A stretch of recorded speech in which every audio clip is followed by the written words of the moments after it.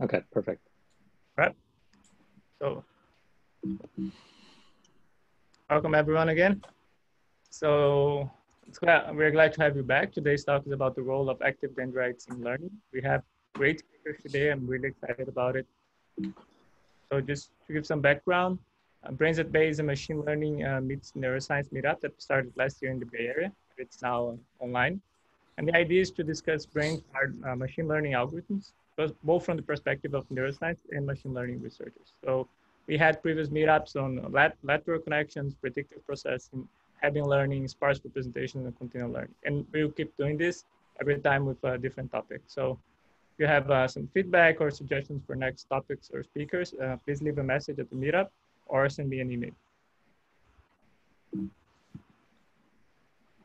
So in our agenda today, we have Matthew Larkum from Larkum Lab, then Illenna Jones from Kording Lab, Blake Richards from Linc Lab, and finally we have a discussion panel where we're gonna exchange some ideas.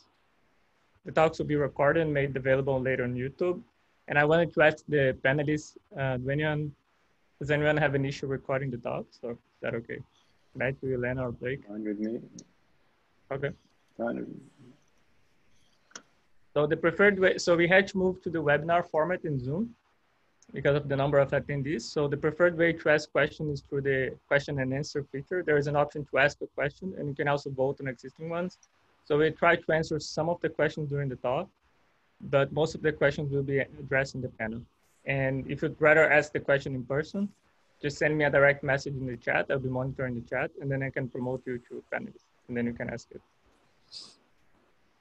And I won't spend a lot of time introducing the topic because we have great speakers. I just leave this cartoon here to introduce the topic of dendrites. So, Matthew, do you want to go ahead? All right, so I'll share my screen.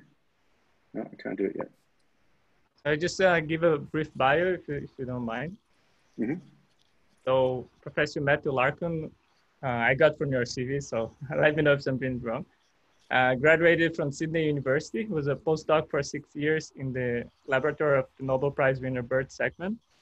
And he's now a principal investigator of the Larkum Lab at the Neuroscience Research Center in Humboldt University of Berlin.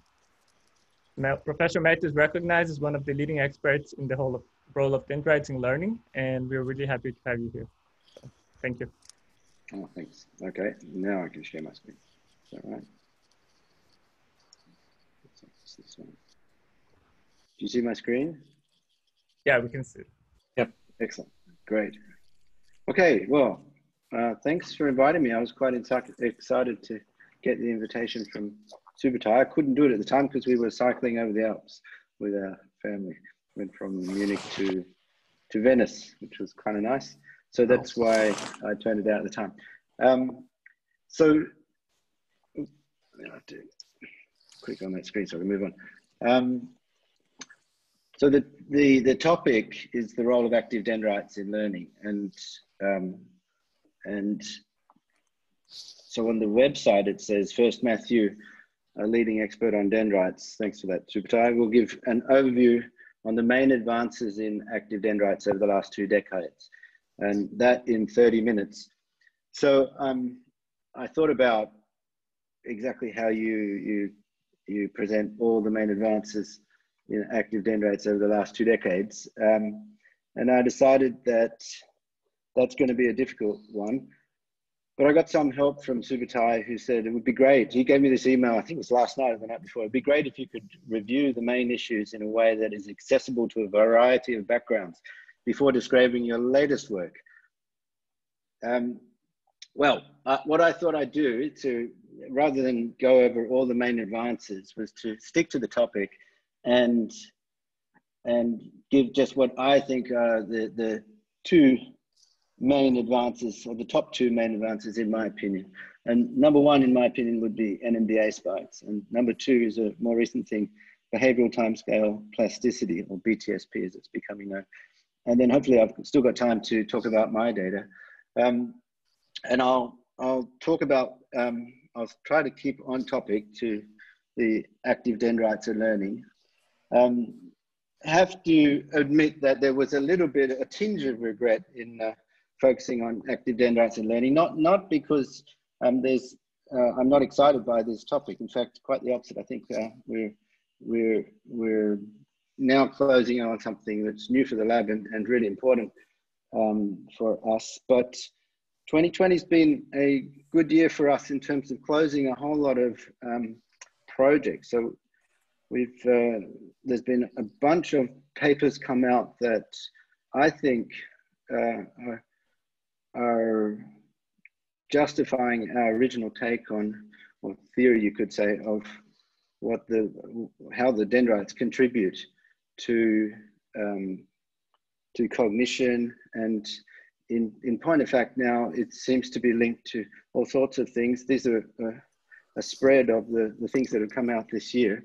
And really, I feel like I could give a talk on any one of these papers for half an hour, an hour. And none of these topics are on learning. And it's nonetheless, and I should say, we haven't actually published anything on dendrites and learning at this point, but don't despair, we do actually have a preprint on bioRxiv, and that's what I'll talk about now. So in fact, it's the very latest stuff that I hope I can get around to. So, and I think this has really only been possible to get where we are today because we've had really a dream team of scientists, and the 5 people you see here, plus a whole lot of other people in the lab, have been just an incredible team of people. For my money, never really come across this conglomeration of fantastic scientists. So I'm really grateful and honored in a way just to have been in this kind of a milieu. Nevertheless, well, I should say 2 of these have already left the lab this year. Naoya and Jan have gone off to start their own labs. And by the way, they're looking for postdocs and PhD students, if there are any people in the audience who are interested. But I'll focus on, as I said, a study that's unpublished at this point that is on dendrites and learning, and highlights, I think, also the role of layer 1 in the cortex. And this has been the work of Guy Doran and Jiun Shin. Jiun Shin's a PhD student in the lab. Okay, so just a bit of background and going over actually more than the last 2 decades. In my opinion, a really important player in the story of what becomes now NMDA spikes was Bartlett Mell, and here's an early paper from Bartlett Mell and Christoph Koch, who were looking at what they called sigma pi learning, and that really, I think, captures the notion that if you include dendrites in the computational process, then you can do more than just add up inputs. You can do multiplicative functions, and you can combine these with, you can essentially add up dendrites, and so you can get an additive and a multiplicative kind of function out of dendrites, which is already a big complication, and I think a really important observation that was being made way back now 3 decades ago. And it all depends in that sense on the clusters of synaptic inputs, and that word cluster becomes, I think, an important concept going forward. And Bartlett published a lot in the early 90s on this concept, and I think he was way ahead of the curve here. And this is another paper in the same journal that came out 2 years later, where he brought forward the notion of what he called the clusteron, which is a model, basically a collapsing of the dendrites into one dendrite where you can have let's say, an abstraction of the synaptic inputs. And the point about this is that it introduces space into the computational process, whereas a point neuron doesn't have space. It doesn't care which order the synaptic inputs come. Whereas in a clusteron, you care about the location, or you could say each synaptic input is labeled.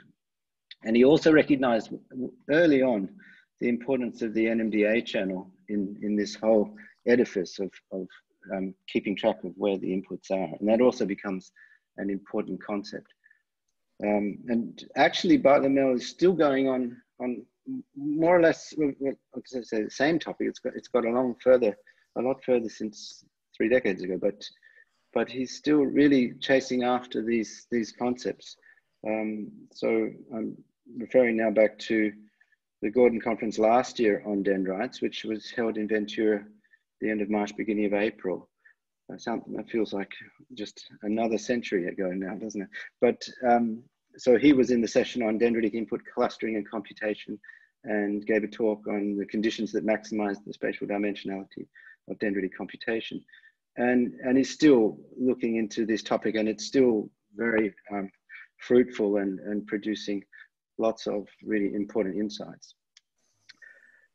Just another 2 years after that, he brought out, I think, a really present review on information processing in dendritic trees. This particular picture on the right is used pretty well in every conference on dendrites. And he was basically highlighting the fact that nobody, at least at that time, took account of the real shape of neurons, and nobody seemed to care about the possibility that there were really important computations going on in dendrites. An interesting anecdote, right at the end of that paper, he says, "We're at present in an awkward period where many of the new ideas relating to dendritic function are the products of modeling studies, but where limited experimental access to dendritic trees means that modeling work proceeds mostly without direct experimental support," which was a present thing to say at the time, and it was in 1994, in the same year that Stewart and Sackman published what was really a revolutionary paper, showing the first direct patches, patch recordings from the dendritic tree and the soma at the same time. And this revolutionized the experimental side of the study of dendrites, because all of a sudden you could ask what are the computational properties of dendrites and probe that question experimentally. And that kicked off a whole lot of subsequent studies. And for my money, actually, ironically, after what Bartlett was saying in the very same year, I would say that the experimentalists to some extent took over, and unfortunately there's been, in my opinion, a dearth of modelers and theoretical neuroscientists, those that are speaking today accepted, and of course Numenta.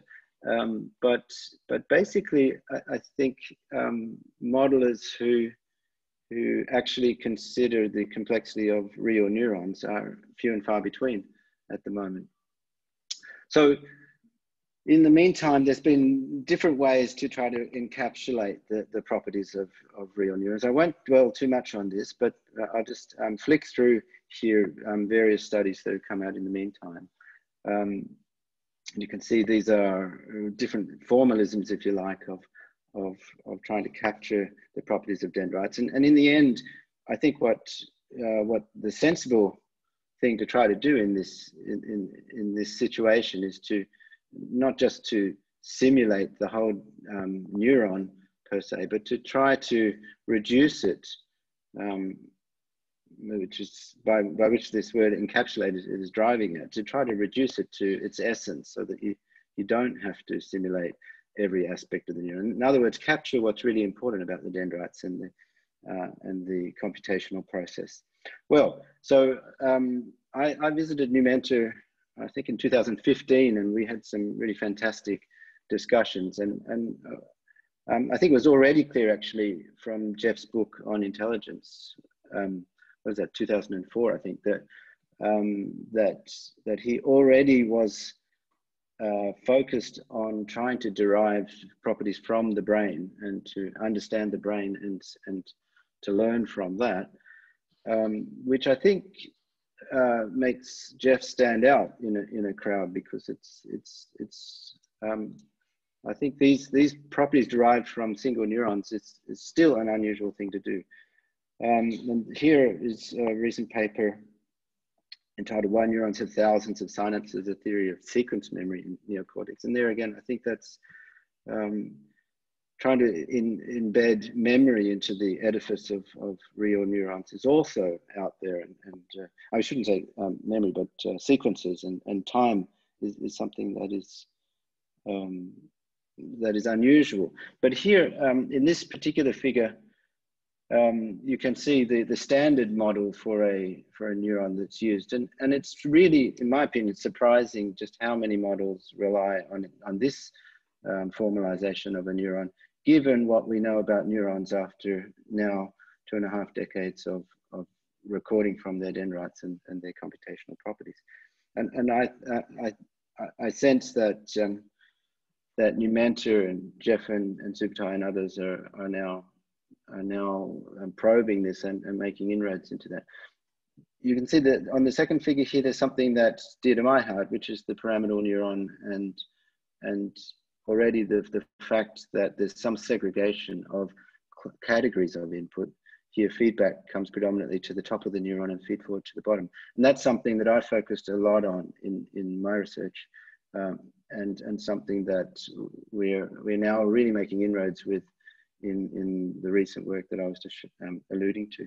And then this last figure, I think, is really important. You can see, in a way, these are multiple clusterons, if you like, that are added to the dendrites, and is showing that if you take care of space, then you have a whole lot of new dimensions or parameters or possibilities that a single neuron can do. And I think Illenna is going to talk a lot about that later on, but I don't exactly know what her talk is, but given the title, that sounds likely. So in this paper that I'm alluding to, Jeff and Subutai say, it's common to think of a neuron as computing a single weighted sum of all of its synapses. This notion, sometimes called a point neuron, that's this thing in A, forms the basis of almost all artificial neural networks. Active dendrites suggest a different view of the neuron, where neurons recognize many independent, unique patterns. Experimental results showed that the coincident activation of about 8 to 20 synapses in close spatial proximity on a dendrite will combine in a nonlinear fashion and cause an NMDA spike. Thus, a small set of neighboring synapses act as a pattern detector. It follows that the thousands of synapses on a cell's dendrite act as a set of independent pattern detectors. The detection of any of these patterns causes an NMDA spike and subsequent depolarization of the soma. So I think they absolutely nailed it with that, better than I could have put it. And it's something I think that's missing, not just in theoretical neuroscience or let's say machine learning, but also amongst the vast majority of neurobiologists who also like to ignore the spatial component of synaptic input by and large, and I would say avoids the term dendritic spike, for instance, NMDA spike, I should say, and it's still, I think, not a term that you can just drop in polite company. You have to justify this and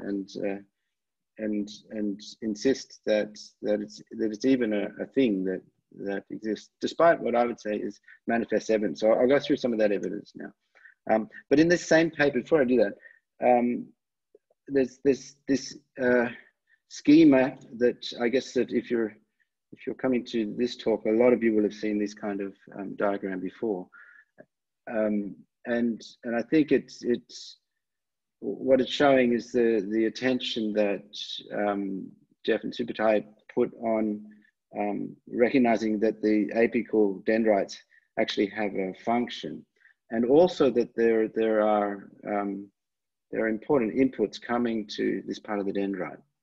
So we'll get back to that in the second part of this talk. So NMDA spikes, they really came on the scene from this paper around 2000, and Jackie Schiller was the driving force, and she later combined with Bartlett Mill a lot and still does on trying to describe what consequences this have. But essentially, an NMDA spike is a spike that comes from the fact that NMDA channels are actually also voltage sensitive. But of course, they are also at the same time receptors. And that's what's so important about an NMDA spike, that there are two gates or two conditions that have to be on for them to work. But when these two conditions, that's to say depolarization and transmitter molecule glutamate, but when these receptors bind glutamate and there's depolarization, now they can act as voltage sensitive channels, and they can go AWOL, and you can get a spike.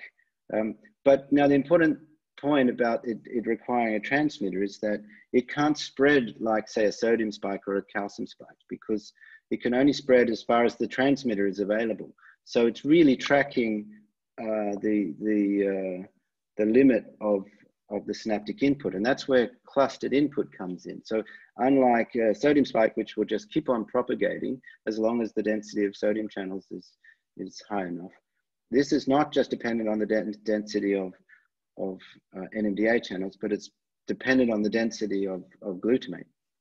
And that's, as I say, where clusters come in. I have to go fast, so let me go really quickly through this is work that I then did in collaboration with Jackie Schiller, and we started to look to see whether or not you could get NMDA spikes in the tufts of the big pyramidal cells of the neocortex. And here you can see we're doing really difficult dendritic patches with extracellular stimulation of the tissue, this in slices, and trying to see whether or not these tough dendrites could evoke NMDA spikes. And I won't dwell too much. You just have to believe me if you find it's difficult to interpret. But basically, the blue lines here are recordings coming from the blue electrode, and the red lines from the red electrode. And you can see non-linearities occurring here, which is the NMDA spike. And we could do this with synaptic stimulation. We could block it with a blocker for NMDA channels, so we could show that it's NMDA sensitive. And importantly, in this case, which is the gold standard way of showing an NMDA spike, we could do it by uncaging. That's what this blitz of light is indicating. We could uncage glutamate and cause these spikes to occur, even when we blocked every other channel. That's why it's the gold standard. So the only way for this to occur is through NMDA channels, because it couldn't be through any of the let's say normal calcium channels or sodium channels. Okay, and needless to say, that's a difficult thing to do in vivo. So it's very hard to show that to do the gold standard experiment, as it were, in a in vivo behaving context. So trying to encapsulate the properties of the pyramidal neuron with this in mind, what we were finding was that there's basically three kinds of spikes in a pyramidal neuron. There's the sodium spike, which is the one that all models refer to. This is basically the output spike. And then there's a calcium spike, which I really haven't had chance to talk about, but this is a really important driving force that causes bursts in the neurons in the apical dendrite. And then there are zones where the dendrites are really thin, where you can get NMDA spikes. And essentially, we would put forward a model something like this. We're not quite sure how many compartments you should have, but there should be interaction between the two main initiation zones for sodium and calcium, and then lots of spots on the dendrite that could evoke NMDA spikes.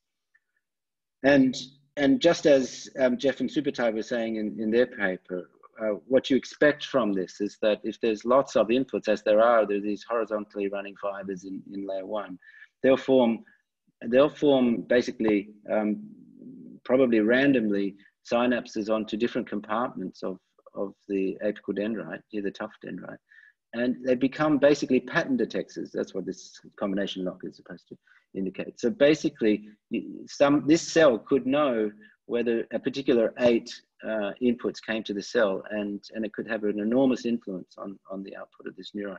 Unlike the standard model, which doesn't care which particular 8 synapses come, and usually 8 would not be enough to do anything to the cell.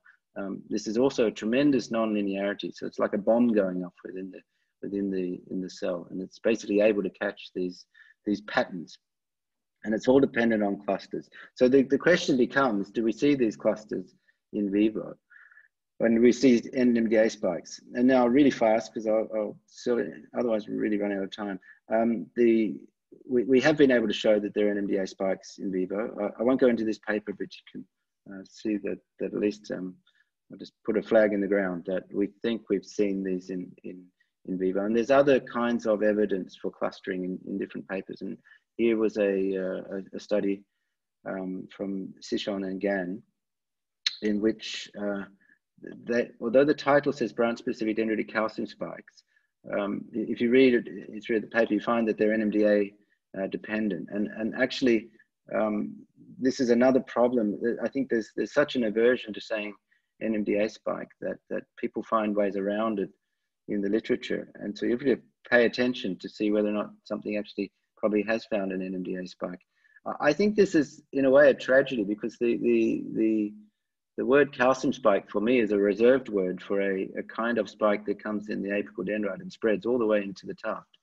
And calling an NMDA dependent spike an NMDA dependent calcium spike is a bit like calling, if you would do 2-photon imaging of calcium at the cell body, looking for activity and finding that you're really using the calcium in that case to indicate that there are sodium spikes at the cell body. And it'd be a tragedy, I think, to say that they're TTX sensitive calcium spikes at the cell body. I mean, really, they're sodium spikes that engender some calcium that comes with them. And I think it's really important that we, even if we don't agree on the word NMDA spike, that we agree on something that designate this as a different phenomenon to a calcium spike. And that what we're trying to capture, I think, is the locality of this. So the space matters, and the particular, it means that particular synaptic inputs could matter if it's an NMDA spike. Okay, and I'll just whiz through this. There's actually now way more than I could have time to show in terms of evidence for clustering in vivo. I think it's among the cognoscenti, certainly at the Kording Dendrites conference, for instance, it's a done deal, and everyone's convinced that clustering occurs, and therefore that NMDA spikes should occur, and that this has effect on plasticity and learning. So that's the quick summary. And just really quickly also, because I promised, I think the other thing that's happened in the meantime that's really important in terms of learning in dendrites is this thing called BTSP. And this started with Albert Lee and Michael Brecht, who were doing recordings. These were heroic recordings using patch clamps from a mounted fixation device onto the head that allowed them to do whole cell patch recordings in freely moving animals. And when Albert went to Genelia Farm from Berlin, he started doing these amazing experiments where he put the animal in a track. Well, these are quite conventional experiments, except that he was doing a whole cell recording from a CA1 neuron at the same time. But the animal was running around on a conventional track, and you can see that as happens, they've discovered here again a place cell, meaning CA1 cells tend to spike in a particular place. And every now and again, or quite frequently actually, they would find a cell where for the first few laps, it had no place. And that happens quite a lot. The cell has no particular place. But in this case, because they were a whole cell, they could actually depolarize the neuron. And they could make this neuron a place cell at some, in this case, random place on the track. And you have to stop for a moment to imagine just how amazing this is, because when you look at these traces, it looks like there's no input at all to the neuron, and yet suddenly there's a place here, and the only manipulation that's been done is postsynaptic. So one has to imagine that there is some input to this neuron, or else this is some sort of spooky action at a distance. But the point, I think the only reasonable explanation of this is that there's some dendritic input that's basically invisible at the cell body. And they're waking it up by depolarizing the cell. And the other amazing thing about this is that the cell goes completely wild when at this place. So that means that there's a tremendous nonlinearity. This is much more than just a 30% change in a few synapses. This is making the cell go from completely silent to jumping out of the dish. So it's, well, in this case, it's in the brain, but it goes completely wild at this point. And that speaks, I think, to a huge dendritic nonlinearity occurring. So at Genelia Farm, he clearly spoke to Jeff McGee, who refined this experiment. Jeff McGee, I think, is one of the finest researchers I know of. And I guess this came easily to him to think of how to adapt this experiment so you didn't have to do this kind of heroic approach. They then head fixed the animal on a treadmill. They now had a track essentially, and they could repeat these experiments and sure enough, they've been able to get this experiment going regularly, and they can even induce this now with plateaus. In this case, they're spontaneous.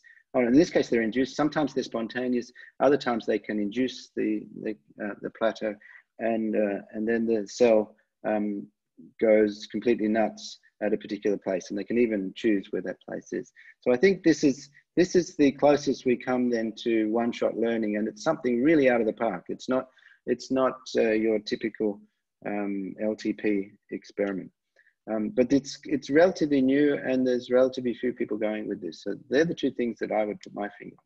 Okay, really quickly now, the study that I promised.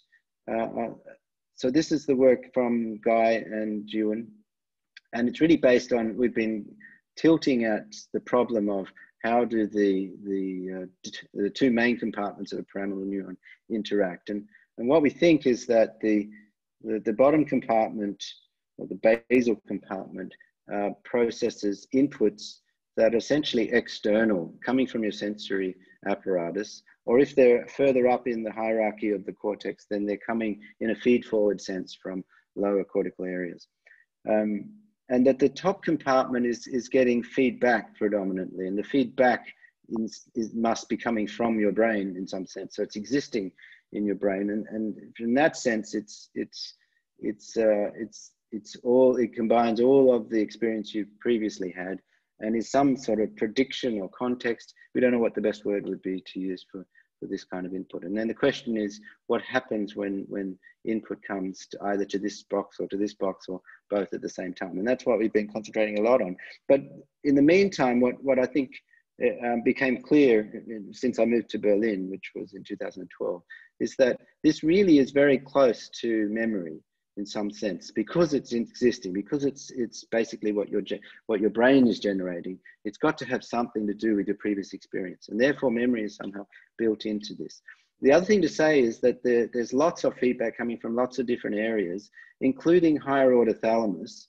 And I won't have a lot of time to dwell on that, but basically we can show through, these are imaging now of transgenic animals or virally infected animals, where we can basically express fluorescent proteins in the axons of particular neurons in other areas of the brain, and then you can see them forming dense projections to layer 1 here of somatosensory cortex. Now, what we looked at in this study was the last projection from the hippocampus, if you like, back to the neocortex. And so there's several structures between the hippocampus and the neocortex, basically the parahippocampal structures, which includes perirhinal, entorhinal, parahippocampus, and so on. And so we were interested in this last, the last projection, that because presumably the idea would be that if the consolidation due to the activity of the hippocampus has to happen in the neocortex, then there's some information that's important that's coming along this last projection. And here you can see us some experiments in which we put YFP or a fluorescent protein in the perirhinal cortex, and you can look in the neocortex over here and see a density in layer 1. And sure enough, so that was the first observation that, I shouldn't say the first in the sense that we were the first, that has been observed before anatomically, but for us, this was the first time we realized there was something really important about layer 1 relative to the hippocampus and its input. So we focused on this, and we used a behavioral task, which is really quite nifty and comes from the Brecht Lab, which is almost next door on the same campus as us in Berlin. And basically what you do is you stick a wire into, or an electrode into the cortex, and you use just a little bit of current, and you train the animal to lick if it feels you stimulated its brain. And the advantage you have when you do this is, one, you know where you stuck your electrode, so you don't have the normal problem one has with memory, that it's really distributed over the whole brain. At least we expect some changes to happen near our electrode. And secondly, the animals learn this extremely quickly. So in a matter of 10 trials and they're off, and then they can do this really well. We could show that it was hippocampal dependent, and that if you blocked the perirhinal cortex, you could also block this behavior.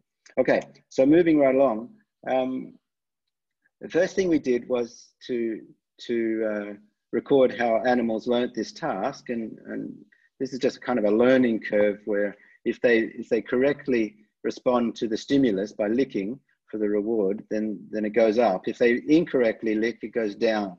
So in this case, you can see that they learn after just a few trials, and a control animal just continues to get it right for the rest of the session. Then we expressed what are known as dreads, which are basically a protein which has for which the receptor binds a chemical that isn't normally in the brain, and we can inject that chemical wherever we like, and it's called a dread, this approach.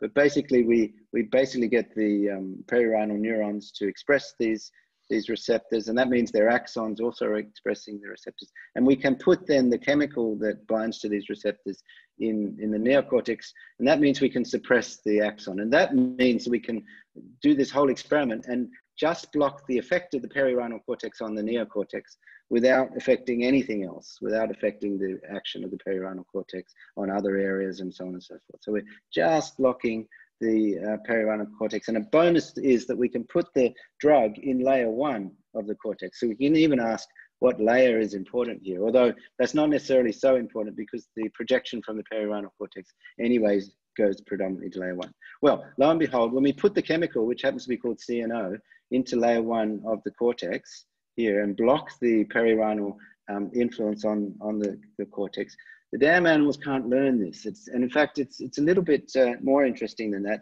They're not like untrained animals that just always get it wrong.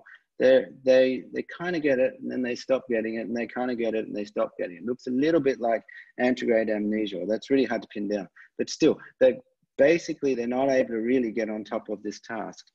And you've got to think about what this is. Just by putting this chemical in layer 1 of one column of the neocortex, we can stop the behavior of the animal. It's just off the wall.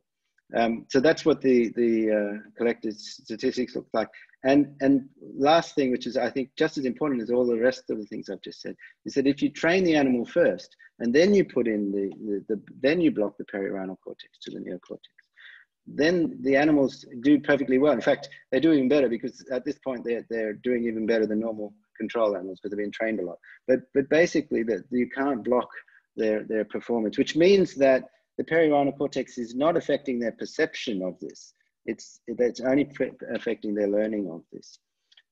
So we looked further. We did juxtacellular recordings. That means basically extracellular but touching recordings from the cell bodies of the perirhinal neurons, and we want to know what do they do during the task. And basically, when the animal recognizes you stimulating the brain, these guys go crazy and they start burst firing. If the animal doesn't recognize it, then nothing happens.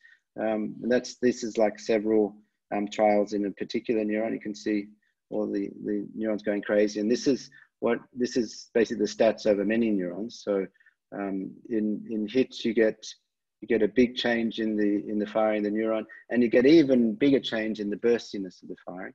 I'm afraid I ran out of time to dwell on that, but bursts become a really important thing in this study. And then we did the same kind of recordings from the somatosensory cortex, and here you do see often an increase in the firing. The grayed part here is now the local microstimulation. So I've graded out so you don't see all the artifacts from the microstimulation that's happening in this region of the brain. But basically, there's often an increase, and we can block basically the modulation. One had to do this in the end with a heat map because there were some neurons went down in their firing when we stimulated the brain. Some went up, and you can see there's a range here. 65% of the cells go either up or down of the cells we patched, and we patched always in layer 5. And when we block the perirhinal input to layer 1, this modulation during learning, then less cells get modulated by this. So it's clear that the input to the neocortex is affecting the ability to change the firing of the of the neurons, even though the firing is kicked off by stimulating S1 itself. So there's an electrode in S1, which presumably is kicking off the firing. But if you don't get that re-entry input during learning from the perivronal cortex, and you can't change the firing of the neurons. And the same thing with bursts. So there's certain fraction of these are modulated by, their bursts are modulated, I should say, or their burstiness is modulated, and not when you block the perironal input. So I really have to rush here. Sorry about this. So we did 2-photon imaging from the dendrites of the somatosensory cortex to see what's going on in the pyramidal neuron dendrite. Because as soon as you see burstiness, you should think, oh, maybe the dendrites are being hit. And sure enough, we can see these are responses in the dendrites at about this focal plane. That means around about where you would normally find calcium spikes. You can see in HIT trials, there's very often a response in the dendrites, and we can see that these different populations of dendrites coming out. There's some that go crazy with lots of calcium, some that actually reducing calcium, and some that are not responsive. And these were the stats on that. So only a relatively small fraction of them go crazy. Then another third of them, or slightly over a third of them, actually get suppressed. And then there's about half of them that are not responsive. So when we recorded, ooh, I've got a funny, excuse me, I guess you don't see that. Okay,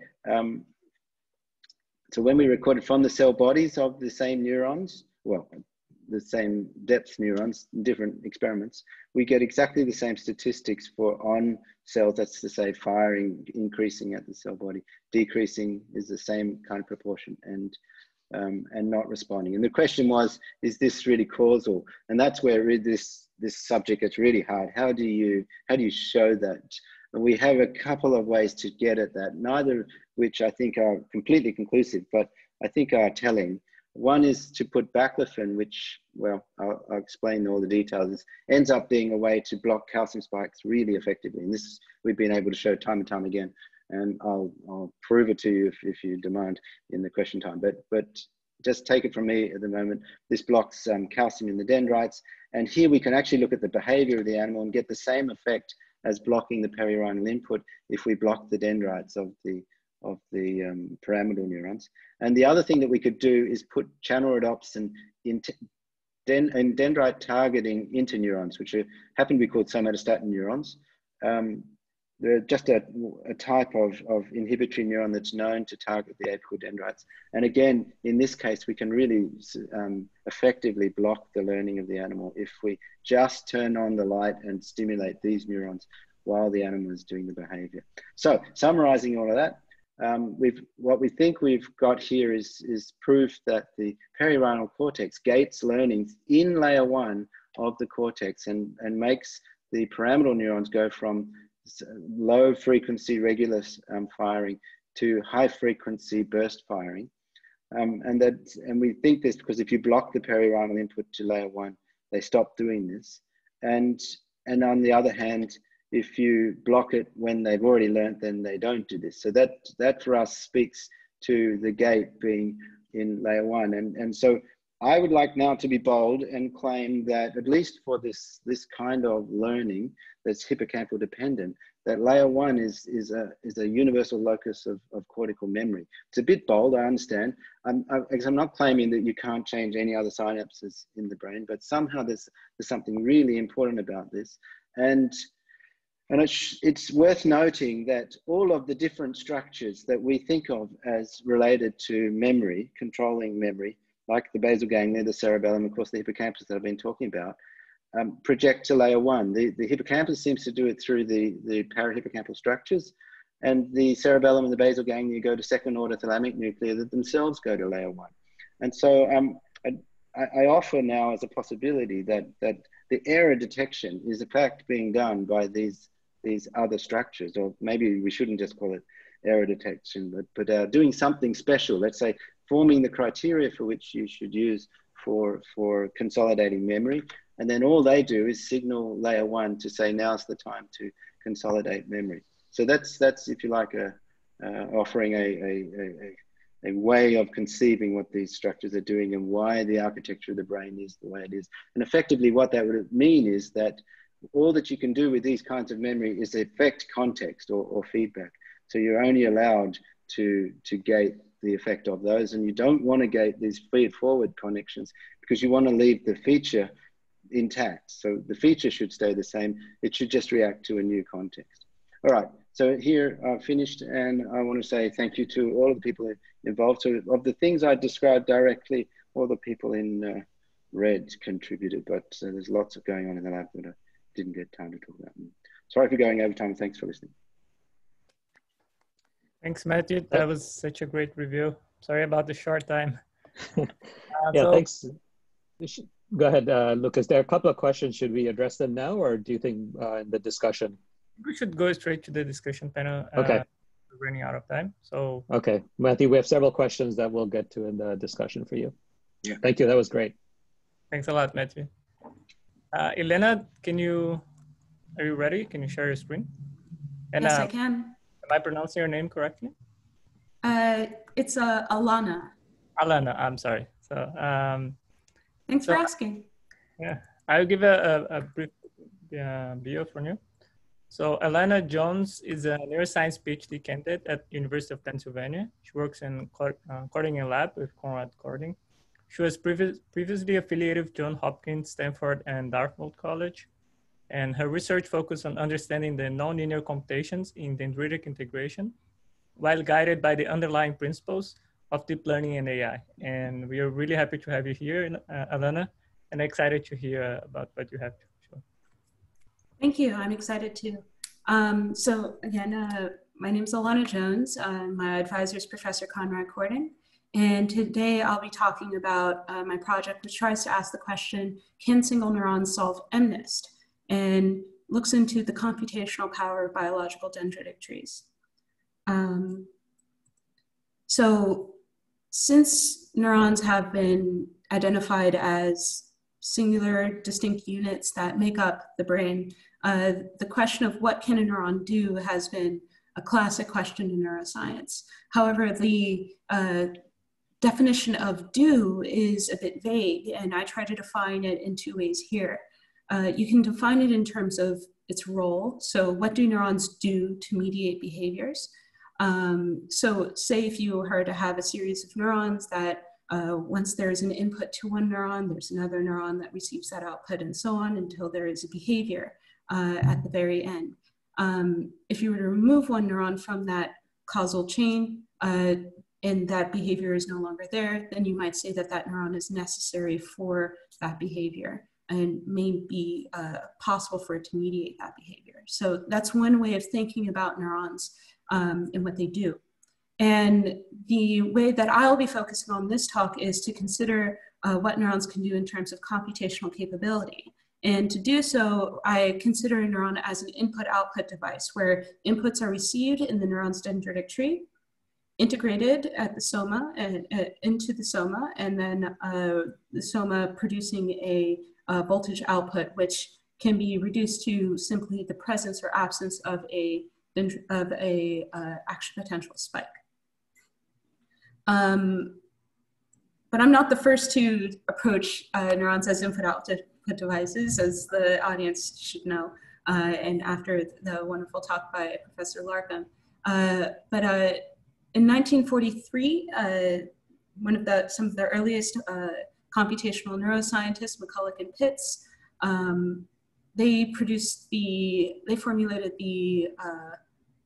one of the first neuron models, which is the McCulloch and Pitts neuron model, where it can be simply summarized as the linear summation of inputs and weighting those inputs and putting them through an output nonlinearity. This is the thresholding function to produce a binary output of 1 or -1. And these neurons could be linked up together in a circuit to form logic functions, very simple functions that are quite low dimensional. Fast forward 70 years later, and you can see here we have an example of an artificial neural network, which actually uses neurons very similar to the McCulloch and Pitts neuron, where each neuron within this very large algorithm has a linear weighted sum of its inputs and puts each of those inputs through an activation function not necessarily a thresholding function, but an activation function nonlinearity. And these algorithms are able to do very high dimensional image classification where the images have many different pixels, and each pixel's dimension, and they're high resolution, hence they're high dimensional images, and they're able to classify those images by determining what object's class each image belongs to. And as has been said before, and this might be a dead horse we keep beating, but these neurons in both the McCulloch-Pitts neuron and artificial neural networks follow the point neuron assumption, which assumes that the dendrites themselves are linear, hence the linear weighted sum, as I was talking about before. However, dendrites are nonlinear. It's, as found in this review by London and Hauser, there can be logical operations done in the dendrites, such as in NOT functions. There's a coincidence detection using backpropagating action potentials and calcium spikes, as well as attenuation leading to low pass filtering as the voltage, as the current flows through the dendritic tree and more. So we can say possibly that point neuron models may be grossly underestimating what neurons could do. So how do we ask what neurons can do? I will be turning to neuron modeling, and I will talk about two general procedures for how neuron modeling is typically done. Well, the first procedure is how neuron model is typically done and traditionally done. And then I propose another procedure that my research is going to be based on, with differing benefits. So the first procedure I'll be talking about is empirical neuron modeling procedure, where a current input is typically put into a real neuron in slice or in vivo or in vitro. In vitro, I've got to check that. And the neuron is then recorded, its output is recorded so that you have an empirical recording of its output. And now that you have the known input that you gave to the neuron and a recorded output, you can then use a neuron model to fit that input-output function. So that fitting process is typically called optimization or training or learning, but the point of this is that once you have the input current, can your neuron model produce an output that matches the empirical output? And this matching, once that matching has been achieved, then you typically say that you have a good neuron model. And this is beneficial because then you can test counterfactual conditions, as well as make predictions about what the neuron that your neuron model is based off of may do under other conditions that you may not have observed already. The second procedure that I talk about is I'm going to propose is based mainly around this question. Like with artificial neural networks from deep learning, can we test a neuron's ability to perform tasks? If we were to set up these two setups, the empirical recording-based setup and the task-based neuron modeling setup, you can see that instead of a somatic current or an input current, you can have dendritic task inputs, which I'll be talking, I'll clarify in a second. And instead of an empirical recording as your output, you have instead a correct classification. If it's not clear now, it should be clear that the task that I'm talking about is a classification task. I'll define what that classification task is exactly with my project in the next slide. But the reasons for using a task-based setup allows us to take a bit of a principled approach to setting what the dendritic inputs are, as opposed to doing random inputs or limiting ourselves to a low dimensional input. We can actually look at what neurons are capable of doing when it comes to high dimensional, many dimensional dendritic inputs using these types of classification tasks. And we can also quantify neuron model performance via an accuracy measure, quite like how we test deep learning models. So what kind of task am I talking about? I'm talking about a binary classification task of images. And I choose binary classification because going back to how we were defining how the neuron's input-output function, the output of a neuron, insofar as we're concerned, is binary. There's either a presence or an absence of an action potential. If we look here, we have several different image data sets. I'll focus here on MNIST. So MNIST is a data set of handwritten numbers from numbers 0 through 9. And there are 10 classes in this data set.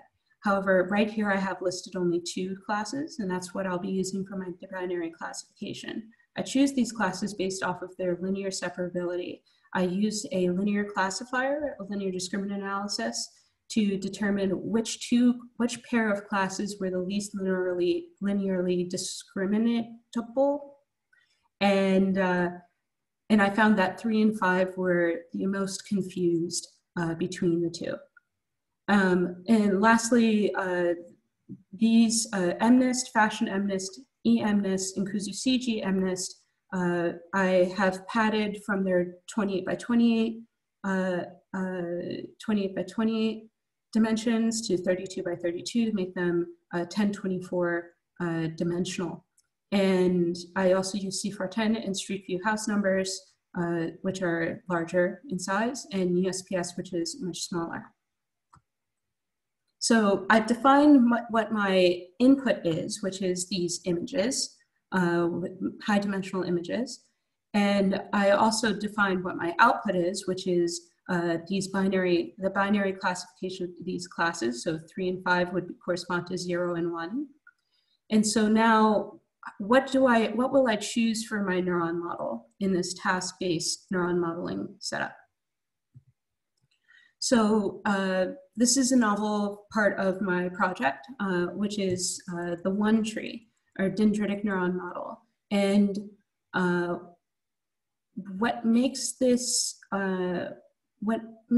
model useful is that it is a deep neural network with dendritic sparsity constraints. I use a very abstracted model that is able to do a task, such as a deep neural network, with all of its pieces that allow it to learn tasks. And then I impose upon it a biological property that it belongs to neurons, which is dendritic sparsity. And I do this in order to learn what the impact of dendritic sparsity is on a learning system. So here I have a cartoon of a neuron, and one of its subtrees is receiving inputs 1, 2, 3, 4 to reflect this neuron. It's very unlike a pyramidal cell. It's probably more like a cerebellar stellate cell.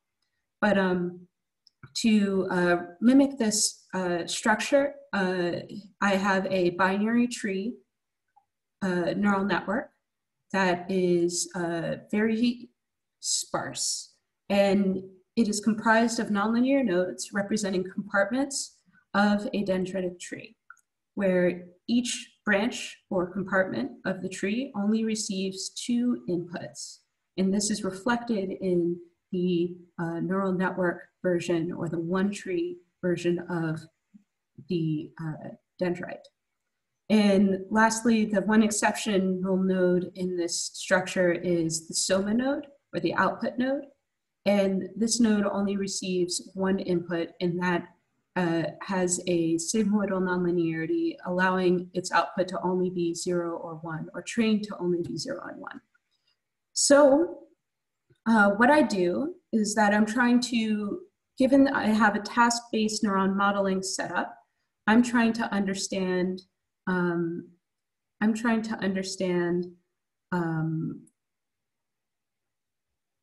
it's how the dendritic sparsity constraint has an impact on performance or accuracy in this task. And what I'll be doing is I'll be comparing it to a linear point neuron model, or rather what I'll be doing using really is a proxy to this point neuron model, which is a linear classifier, linear discriminant analysis, and also comparing it to a 2-layer fully connected neural network. We expect that the one tree will perform better than the linear classifier, mainly because of the nonlinearities that belong to the one tree. And we expect that the fully connected neural network, this 2-layer FCNN, which is generally a universal approximator function, to be able to perform if not the same or better than the one tree.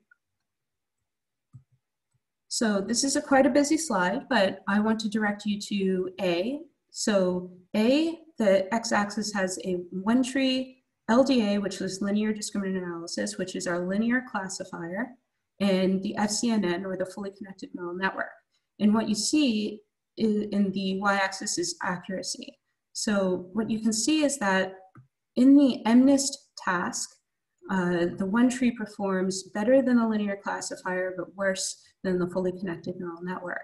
And we see this in FMNIST, Fashion MNIST, EMNIST, Kuzu-Shiji MNIST, where that replicates this result. And if we look at these 3 other tasks, it's interesting to see that CFAR10 and SVHN, the very large, the 3,072 dimensional inputs, as compared to these other 4, which are 1024, the one tree performs about the same as the fully connected neural network. But if you notice here, their accuracies are actually quite close to 50%, which is chance. And our threshold for removing trials that did not train well may not have removed every trial that did not train well, thus creating a higher variability in these results. So I wouldn't actually trust these, but because it's so very difficult to interpret, we cannot necessarily say that the one tree is performing at the level of the fully connected neural network, and at this time. And then the USPS data set, the one tree performs worse than the linear classifier and the FCNN. And this may also be due to the same training thresholding problem, where trials that fit where the model failed to train may have been included. So the takeaway from this slide is that the one tree actually performs worse than the one tree performs worse than the fully connected network, but better than the linear classifier. This follows our expectations, and this actually makes me think that perhaps if we are going to, consider deep neural networks as some way of viewing into what neurons are capable of, it's important to also consider biological properties that neurons actually have, because that can impact the performance of the deep neural networks we're using to approximate real neurons. And so we've learned this. We want to ask what else can impact single neuron computation. And unfortunately, I can't see the chat right now. How am I on time? I just want to ask the moderators. I think you have 10 minutes left. Great, thank you. So what else could impact single neuron computation? We know that neurons have thousands of synapses. And what we also know is that presynaptic axons can synapse up to approximately 4 times per postsynaptic neuron. So that means that there's about 4 repeated inputs to the same neuron. And we also know that in vitro multisynaptic batons, where presynaptic axons synapse multiple times onto the same postsynaptic neuron, when these presynaptic batons onto the same dendrite increases approximately 6-fold after LTP induction, which implies, I think, that learning may impact replication of synapses. And we would think that learning is involved with neuron computation, or neural computation is involved with learning. So the general hypothesis that I come away with this is that perhaps repeated synapses may also impact single neuron computation. How do we test this? Well, we can modify the one-tree apparatus that I suggested before to take repeated synapses. So if we look to the left here, here's the cartoon of the neuron again with multiple subtrees, and each subtree is receiving the same exact input 1, 2, 3, 4 across all subtrees. And when we translate that to the deep learning model that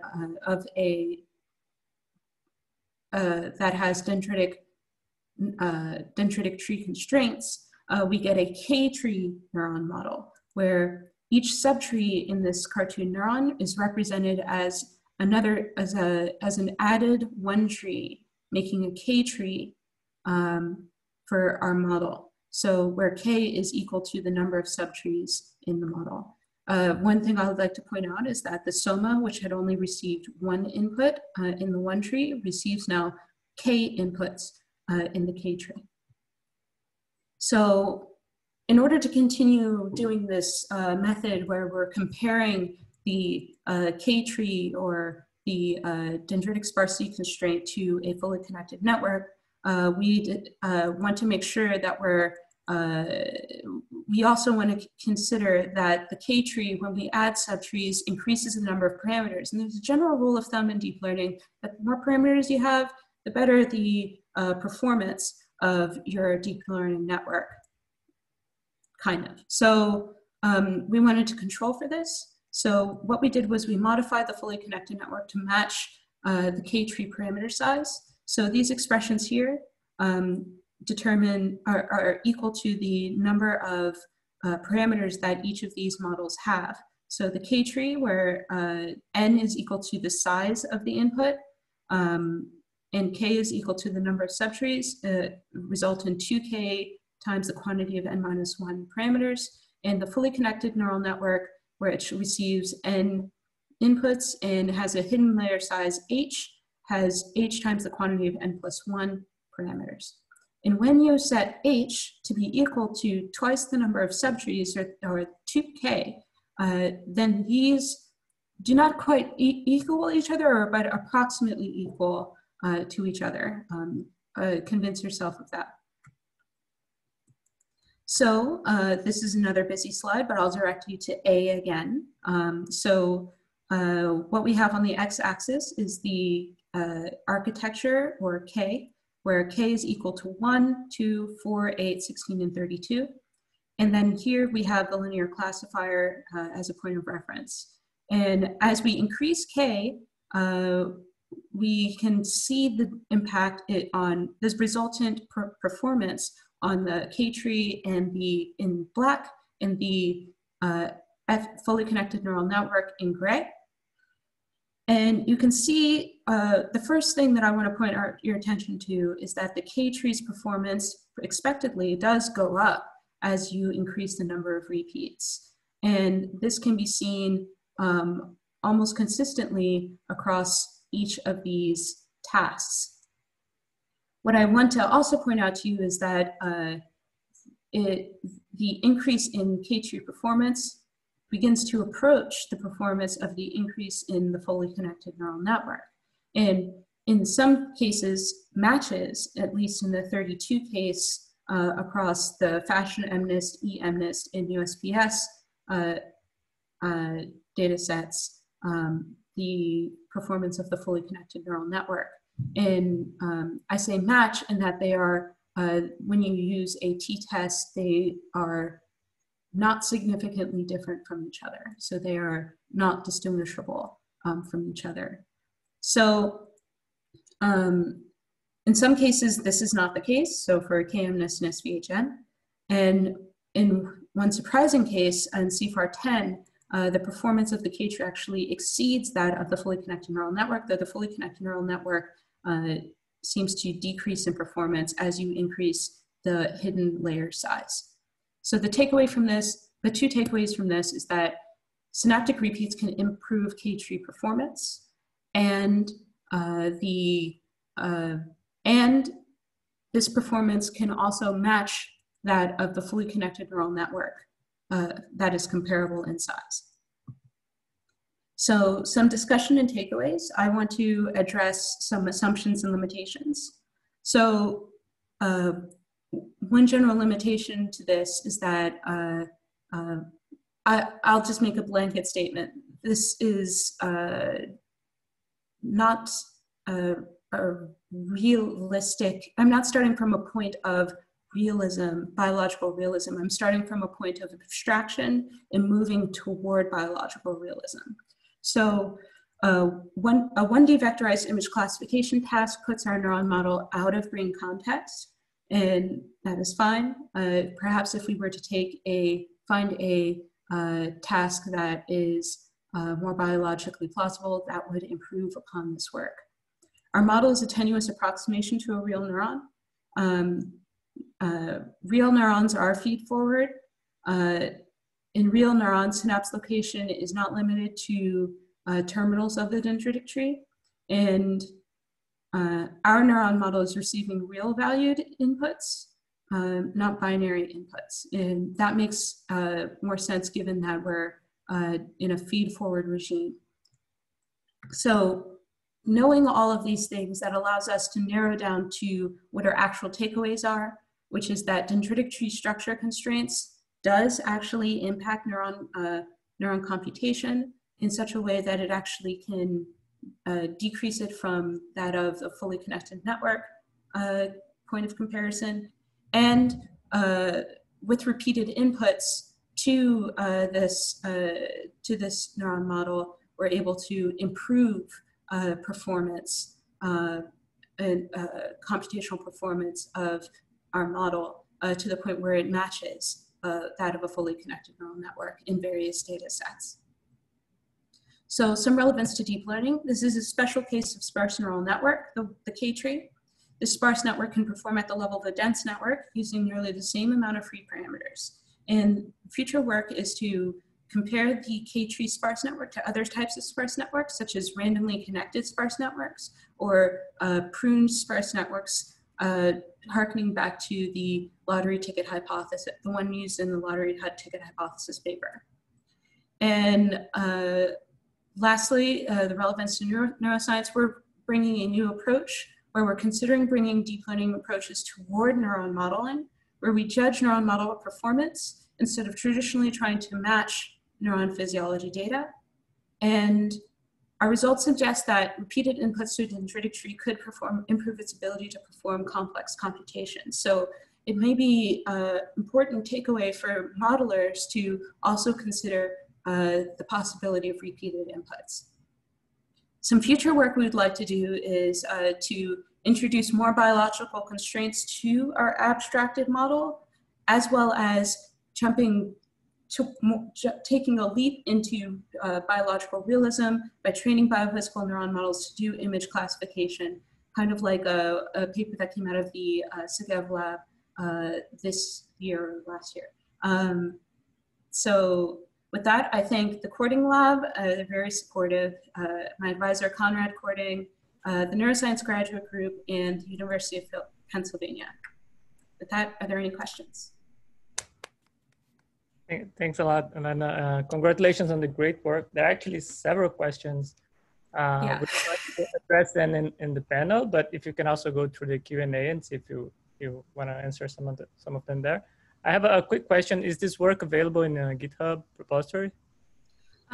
So I'm currently working on making sure that the code is good. I have a private repository now, and I'm trying to make sure that it is deliverable so that people can possibly use this. Okay, so congratulations again, and thank you for being here. Thank you. So we move on to Blake. Blake, are you around? Yep, I'm here. All right. So with a quick bio. So Blake Richards, Professor Blake Richards graduated from the University of Toronto and University of Oxford. And he's the principal investigator at Linc Lab and a professor at University of Toronto. He explores the neurobiology of learning and memory, the ultimate goal of understanding how experience alters synaptic connections in the brain. And Blake is a very well-known researcher, both in neuroscience and the machine learning world. And I myself had the pleasure of watching him speak at several occasions in conference. And we are really happy to be here. So this stage is yours. Thank you very much, Lucas. I'm very happy to join you here today. It was wonderful to see Matthew and Illenna's talks. Really fascinating stuff. Now, what I've planned for today is to actually try to inject a little bit of controversy into the Love-In by suggesting that the direction in which we can get help from dendrites is not necessarily from neuroscience to AI. It's actually ultimately kind of the other direction, from AI to neuroscience. And that's where dendrites are important. But I'll unpack that a little bit, and I don't completely believe it. I'll try to make this more clear for you in my talk. So here I'm gonna go and get this started. Share my screen. Okay, I assume you can all see that. So, as I said, the question I'm going to ask is, what do dendrites have to do with machine learning?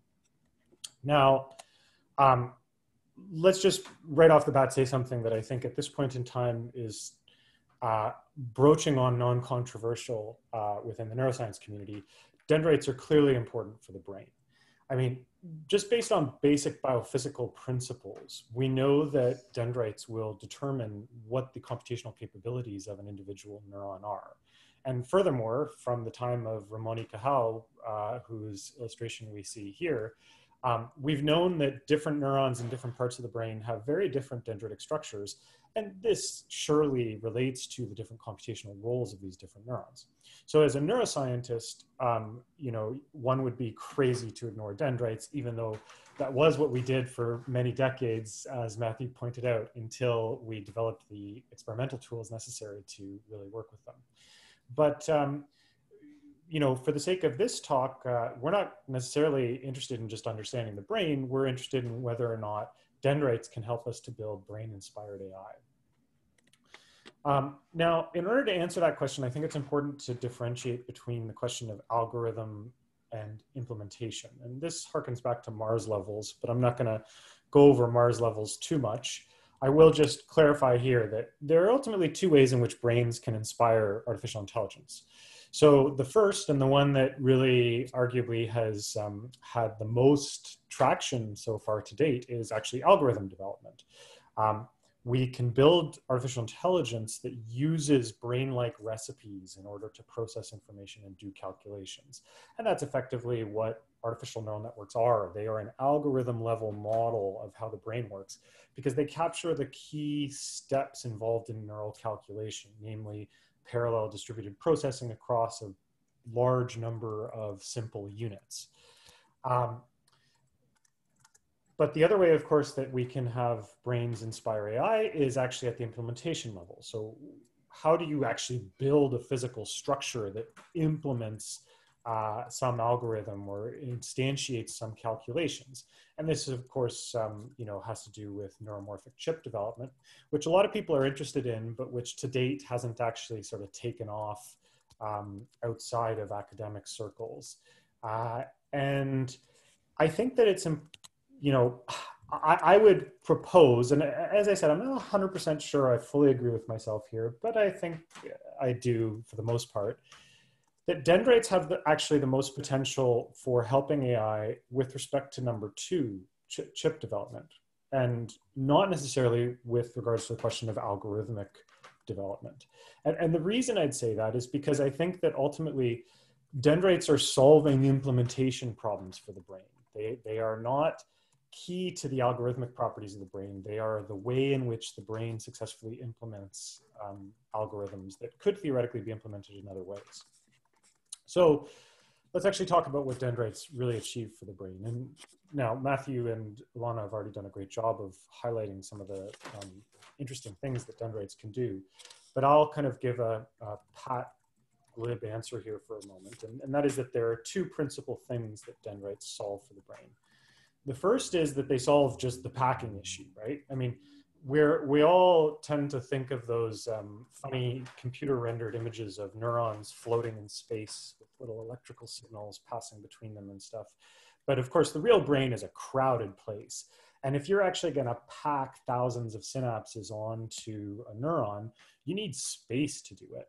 So right off the bat, dendrites are a way to provide more physical sites to be synapsed onto and to allow for greater connectivity.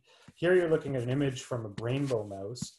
Now this is a particularly dense area to help me make my point, but this is the dentate gyrus of the hippocampus, and these are all, so this is a mouse that's been genetically engineered to express slightly different mixtures of fluorescent protein in each of the neurons in its brain. And in this way, you can see each of the neurons individually. And what you're looking at here are the cell bodies in the dentate gyrus and all of their dendrites up in the top here. And you can imagine with such a crowded field, if you tried to pack 10,000 synapses onto one of these cell bodies, it'd be impossible. So you need a larger surface area with which you can actually just put synapses on. Now, the other more interesting thing that dendrites solve, though, I would argue, and this gets to Matthew and Illenna's talks, is the question of segregating and staging computation. So it's ultimately important at the algorithmic level to stage certain calculations so that they're done in isolation from each other up until a certain point and then combined, and also to apply the right nonlinearities at the right moment. And dendrites help us to achieve this. So if we take the model that Matthew described, where we have here a pyramidal neuron, like a real pyramidal neuron illustrated on the left, its dendrites have these interesting nonlinear properties, either driven by sodium channels or NMDA, by NMDA channels. Sodium channels are for the axon, by NMDA channels or by calcium channels. And we can view these nonlinear channels in these dendrites as giving us this sort of layered nonlinear computation. So we have a series of nonlinear computations that can act together in isolation from the other computations that are occurring. And this gets at the point of space, the fact that when synapses are located close to each other on a dendritic branch, they are necessarily going to be involved in an initial calculation together. So we have these different branches that group different computations and which can allow for a series of nonlinearities via NMDA channels. And then these will be combined and integrated by either the cell body, where sodium nonlinearities will determine spiking activity, or at the apical trunk, where calcium nonlinearities will determine bursting potentially. And that's all very important, surely, for how the neurons compute. And it provides an elegant and energy efficient means of segregating computations and staging nonlinearities at the right point in time in the computation. Now, I want to give you today an example of how I think this is really important. So from a neuroscience perspective, I just want to reiterate that this is like absolutely key. And an example of how this is key is the question of how we can combine error signals with other information, whether it be sensory or motor or whatever. So if we think about a neural network that's trying to learn something, and it's got, say, some activity X driven by some input to the system, some external input to the system, and there is some learning that is going on that's trying to minimize a particular error. It can be whatever you want. Maybe you're trying to get the target on darts, or you're trying to keep your bike upright, or sound like you actually can speak a language. Then the key issue that you face is that your error signal which say will tell you something about the ways in which you're failing to give the correct output. You want that error signal to be combined with your other information in an appropriate manner. You don't want to just add them together linearly. If you do that, if you just add your signal X with your error E, then you're going to get a confused computation, as it were, where now the neuron starts treating the error signal as if it was part of the sensory representation. Now, there are some ways to maybe make that work, and people have proposed various formulations for this, but it's actually, it renders the entire learning process a lot more difficult. So ideally, what you want to do is you want to keep your error signal separate until the point, the stage in your algorithm at which you actually want to combine it with the other information in order to do your learning. Now, one potential way you could do that is just by separating the signals in time. So you could have your signal X occur and then your error occur later. But the difficulty that you still face if you do this temporal segregation of the signals is that you are still going to not be able to, it's still going to be difficult to differentiate the two signals at the biophysical level. So if I am, say, some molecule that is paying attention to the spiking activity of the cell, and I'm using that activity to inform my learning, and I need to treat the, say, sensory inputs as a different form of information from the error inputs when I'm determining my synaptic updates. If both the sensory inputs and the error inputs just generate a spike, then I, as a molecular integrator, can't differentiate these two things, and I'm just going to treat them like the same signal. And that's potentially problematic as well.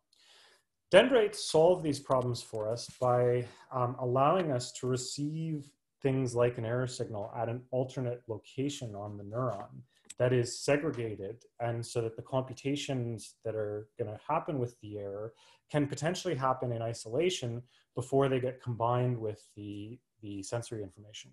Moreover, the nonlinearities that exist in the dendrite will allow us to actually have the cell spike in different ways, to have different activity waveforms that are indicative of dendritic activity and thereby potentially error signals. So Matthew mentioned this. You can have a situation, for example, where a basic bottom-up input to a neuron will generate a single spike. But then when you combine that with some top-down input, you get a complex spike or a burst or something like that. And that can have a different signal for your plasticity mechanisms. Indeed, we see this happen in the classic example of this is in the cerebellum. So cerebellar Purkinje cells have these beautiful dendritic trees. We've all seen them many times before. And these dendritic trees receive inputs from the parallel fibers that carry various motor information. And potentially sensory information as well. And then there's this interesting projection called the climbing fiber, which actually wraps around Purkinje cell dendrites in a one-to-one fashion. So one climbing fiber to one Purkinje cell. And when you activate the parallel fibers, you'll just get a standard spike from these Purkinje cells. But if you activate them together with the climbing fibers, you get this what they call a complex spike out of the Purkinje cells. And what's been shown experimentally is that if you run a synaptic plasticity experiment, then if you just stimulate the parallel fibers, you will get an increase in the synaptic weights from those parallel fibers up to some ceiling. But if you stimulate them together with the complex fibers, you then decrease those weights and you get LTD. And this complex fiber activation and the complex spike, the climbing fiber activation and the complex spike that it initiates is critical for this. In the absence of this, you don't get this. And so in other words, the neuron is using the nonlinear activation that the complex spike induces, that the climbing fibers induce in the dendrites. It's using that nonlinear activation to differentiate the error signal from the climbing fibers and the inputs from the parallel fibers. And we've proposed that this is something that's happening in pyramidal neurons in the neocortex as well. So I don't have to go over this too much because Matthew discussed it, but basically we have in pyramidal neurons these two different sort of dendritic areas, the basal tree and the distal apical tree. I'm going to ignore the oblique dendrites here for a moment. And between these two sets of dendritic branches, which are receiving the feed forward and feedback inputs respectively to some degree. It's biology, so it's always messy. We have this active calcium zone, which can induce nonlinear activations. So if you just activate the feed forward tree, typically you're going to get a single spike out of the neuron. Whereas if you activate it conjunctively with feedback, as Matthew has shown really elegantly, then you get this plateau potential or calcium spike that induces a burst in the neurons. And one of the things that I personally think is probably going on in cortex is indeed that the feedback signal that generates these plateau potentials is used in part for learning and to actually guide the synaptic plasticity in the feed forward synapses. So if you run a synaptic plasticity experiment with just the feed forward synapses, it's a lot easier actually to induce LTD at these synapses. And in order to get LTP, one of the ways in which you can do that is by adding in some feedback to get a burst. Now, this has been shown to some degree. I mean, Matthew described some of the interesting experiments that way with behavioral timescale plasticity, showing that you can induce this, this effect there. But we have recently proposed a kind of mathematical version of this. So based on a number of experimental findings, including the more recent ones, but also looking further back into the past and also based on Matthew's work, we proposed in a recent paper that I list here, and I'm happy to provide, I'll share the slides so you can find the link. We proposed the following learning rule, which we call burst-dependent synaptic plasticity. And the idea is effectively that we have, this is the weight change between neurons I and J. This is the learning rate. This is going to be the only equation I run through here.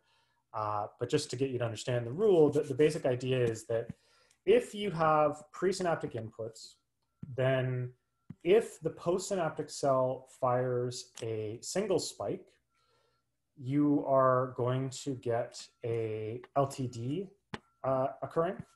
Whereas if the postsynaptic cell fires a burst, you are going to get LTP occurring. So this learning rule is what expresses that, because basically here we have the postsynaptic burst, which is a 1 or a 0. And we subtract from this the running average of burst probability. So what happens is if the neuron bursts, this term becomes positive and you get LTP. If it doesn't burst, then this entire term is negative because B is 0, and so you get LTD. And then otherwise we have here just something indicating that something's occurred postsynaptically and a presynaptic eligibility trace. And you can capture a lot of experimental findings with this learning rule. I won't go through all of them, but indeed it probably does relate to that behavioral timescale plasticity stuff as well as some of the other phenomena shown in these papers. And what's interesting though is that because of the nonlinear properties in the apical dendrites, which induce this burst firing, effectively you get end-to-end learning for free from this burst-dependent plasticity rule, just by virtue of the way that apical dendrites integrate information and induce these nonlinearities in cells. So for example, if we take, this is a biophysical simulation here. So we're actually simulating neurons using voltages and spikes and all that kind of stuff. These are reduced compartmental models that were actually fit to data that Matthew Larkum kindly provided to my collaborator on this project, Richard No. I believe, Matthew, correct me if I'm wrong later, but I think it was your data that he fit to these neurons to. And if you wire up a group of simulated pyramidal neurons in this architecture, for example, and you inject pulses of current into the somata of the lowest layer of neurons, and then a teaching signal into the apical dendrites of the highest level neurons.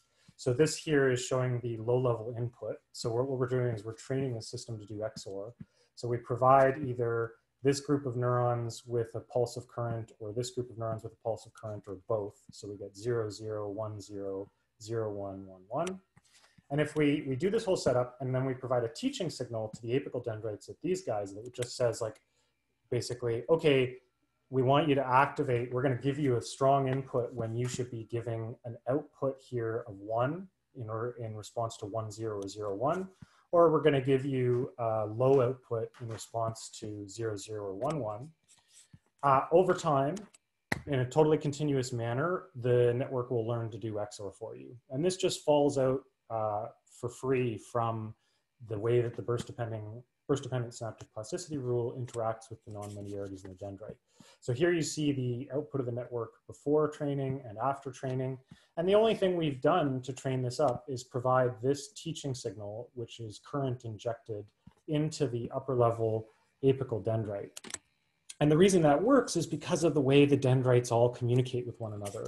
So if they project back to the apical dendrites of these neurons, what you end up getting is that this teaching signal gets reflected in the activity of these neurons. And so here BP refers to burst probability. So the probability of these guys bursting now becomes dependent upon the teaching signal that these neurons are receiving. And in this way, the entire system actually communicates gradients back through the network in order to learn the task. And that's what allows the system to learn to treat input 1 and input 2 separately. So even though input 1 and input 2 are ultimately seeing the same data, they end up diverging in terms of how they respond. And this is critical because standard Hebbian mechanisms, for example, will always treat the same inputs the same way. And there is no teaching signal involved, so you can't differentiate these different cases. But with the nonlinearities that the apical dendrites induce, you now get a teaching signal for free. And you can actually train these things up to do a variety of things. Indeed, when we do an ensemble level model, which requires some additional math because we don't have the compute capabilities to simulate millions of biophysical neurons doing this task. If you take an ensemble level model that is just the mathematical equivalent to the learning rule, but taken out to a large ensemble of neurons, you end up deriving gradient descent. And so we've shown, for example, that if we hook up a big ensemble model in a hierarchy, and we use this burst-dependent synaptic plasticity rule, then our learning rule, which is in rend here, where we're also learning some feedback weights with it, will perform just as well as backprop on CFAR 10, for example. We contrast that with, for example, node perturbation, which is a classical approach that instead just looks at basically correlations in activity with an external reward signal. And it sucks. And it also does better than feedback alignment, which is something a friend of mine, Tim Lillycrop, had hit upon a few years ago, which is where you just use fixed feedback weights and you just do backprop, and still it's not great for this. Similar story with ImageNet. So you can train up these networks, just checking my time here, on ImageNet. Now, the burst-dependent learning rule still doesn't perform quite as well as backprop on ImageNet because ImageNet is actually really tough. But this is probably just a matter of tweaking, and it takes a lot of hyperparameter optimization to really crunch down on ImageNet. But still, it can at least learn it in contrast to other learning rules. So our burst-dependent learning rule with learned feedback weights is here in red, and then feedback alignment is there. And you know, something like Hebbian plasticity doesn't even do this. So my point is ultimately that the properties of apical dendrites provide a means for combining error signals with other signals appropriately. And this actually could allow neurons to follow loss gradients. And in doing so, this solves a potentially tricky implementation problem for the brain. How do you differentiate your error signals from your sensory signals in a way that allows you to actually learn appropriately from the error signals? So if we're interested in building brain-inspired chips, then theoretically we could use artificial dendrites to solve some of the same problems. And I think that's an interesting question that deserves investigation in the future. The other question though is, what about algorithms? So what about if we just simulated dendrites? So rather than actually trying to build like physical dendrites on a chip, we just simulated dendrites for the sake of achieving the same algorithmic capabilities that neurons have. in order to get us closer towards AI that's more human-like or animal-like even. You know, theoretically, this isn't a crazy proposal. We know from the no free lunch theorems from Wolpert and McReady that you cannot have a general purpose learning algorithm. There is literally no such thing that exists. If you look at the performance of any learning algorithm, a general purpose learning algorithm that is kind of good at any task will also kind of suck at every task simultaneously.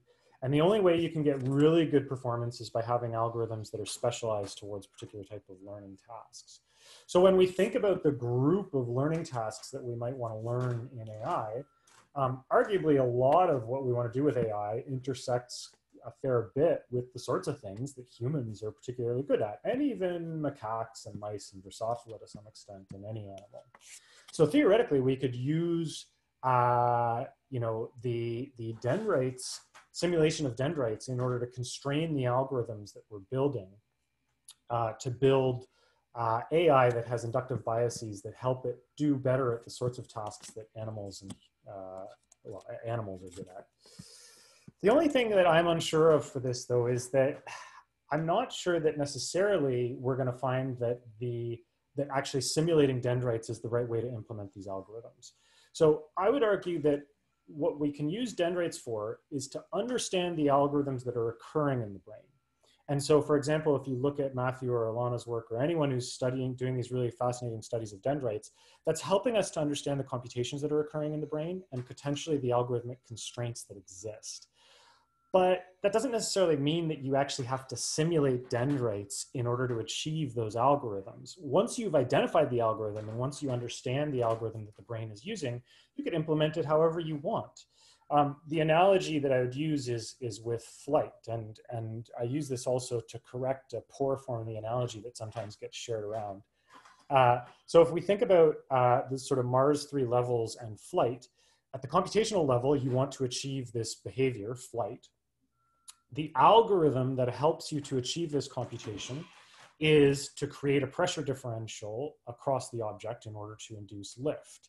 And this algorithm is, this is the right algorithmic level for flight, because an algorithm, of course, is a recipe that in the absence of any insight gives you the computation. In the absence of any insight, if you induce a pressure differential to induce lift, pressure differential across an object and induce lift, you're going to get flight. Now, there are different ways, though, that you can achieve this algorithm. One of those ways is to flap wings. And indeed, the earliest design of airplanes, the people who were building those, they were inspired by birds, and birds helped them to understand the need for creating lift and how to do that. But then once they understood the algorithm that birds were using, they didn't have to use flapping wings. They could use other means of achieving this algorithm. And indeed, jets ended up providing a much better way of achieving lift. So I would argue that it might end up being something similar with dendrites. The dendrites will help us to understand what algorithms the brain is using to engage in certain computations.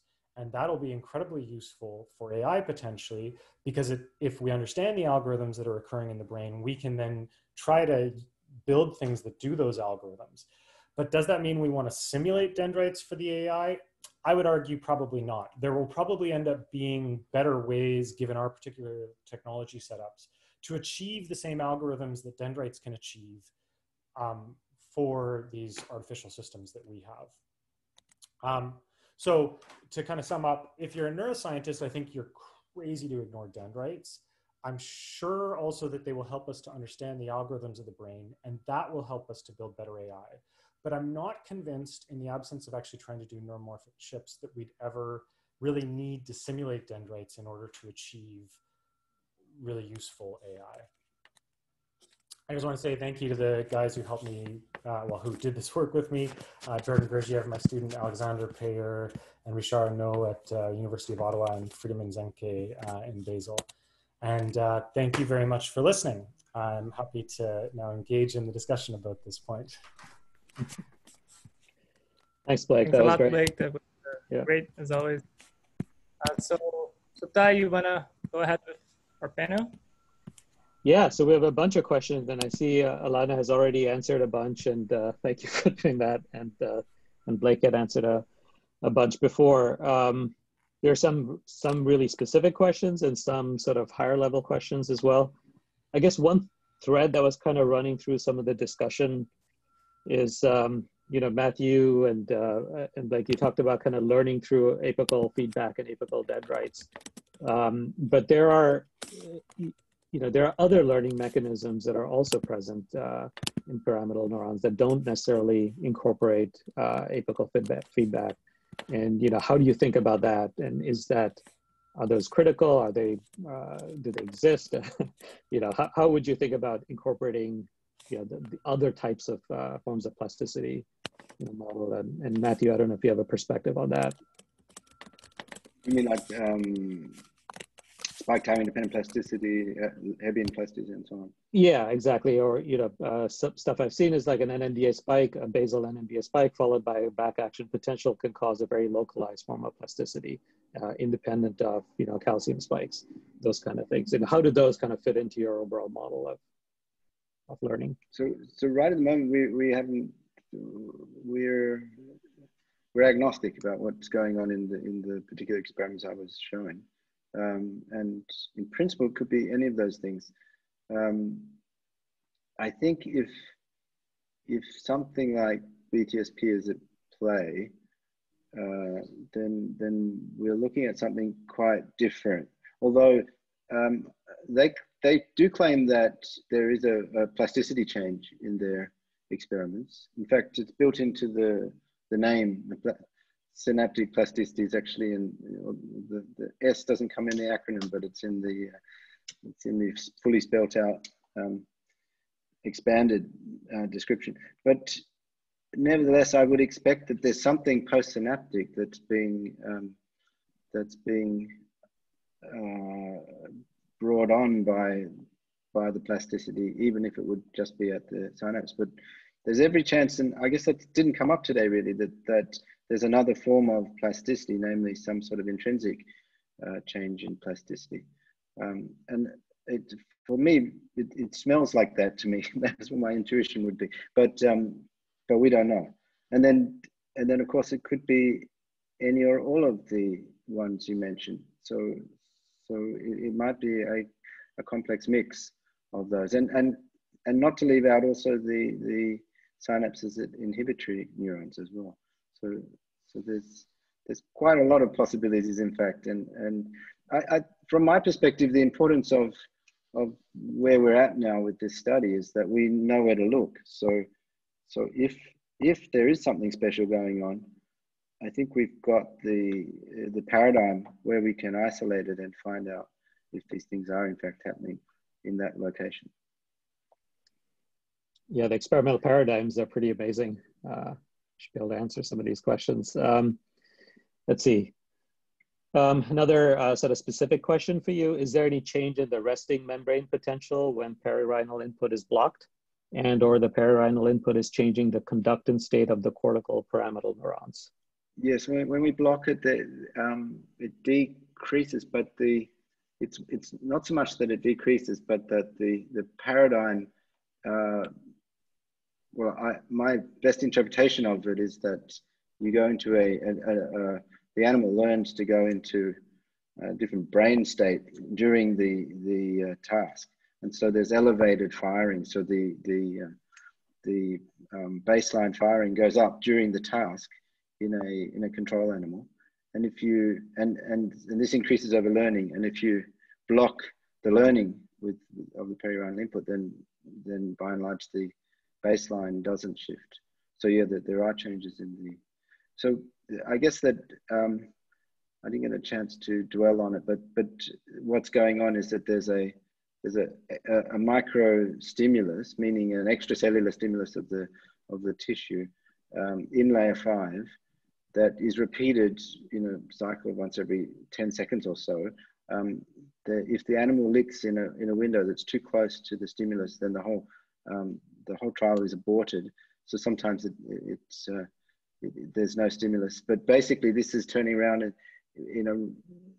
not exactly the same time interval every time, so that the animal can't guess when the next stimulus is going to come, but basically fast enough that the animal could get into let's say, a state of expectation, let's call it, that something is about to happen. Could I just comment on the first question?